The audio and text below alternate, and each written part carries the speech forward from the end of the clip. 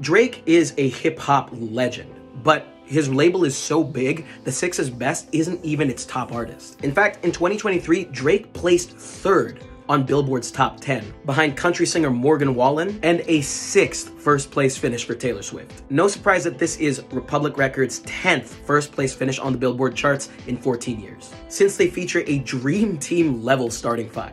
But get this, Republic is so big that Drake isn't even the most legendary rapper on the label. Not with Birdman, Cudi, and Lil Wayne all lurking in the wings. And if all else fails, they could make a living off of just Stevie Wonder being there. No one can hope to touch Republic Records because